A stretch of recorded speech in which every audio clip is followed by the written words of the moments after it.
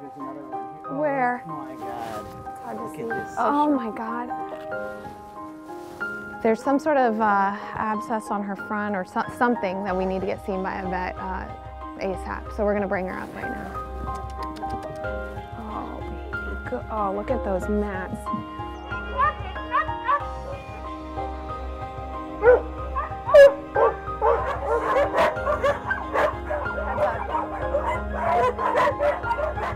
The floor is basically a mix of feces and mud. The smell is unbearable. The fact that there was someone living in here is just insanely ridiculous. This is far beyond deplorable.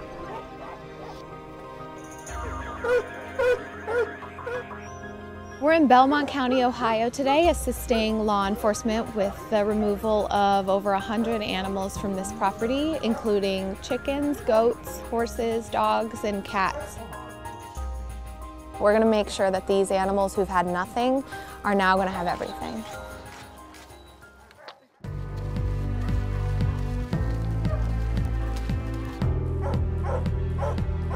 Today is a great day for these guys, especially, these little guys, because they're not going to remember. They'll never have to grow up in this environment.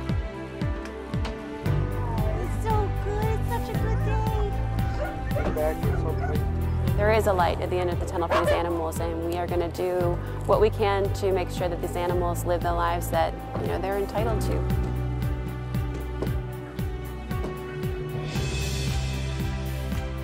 We're going to transport them to a temporary shelter, and there are going to be vets and volunteers to make sure that they have all of the food and water that they need, any vet care. They're going to have it all.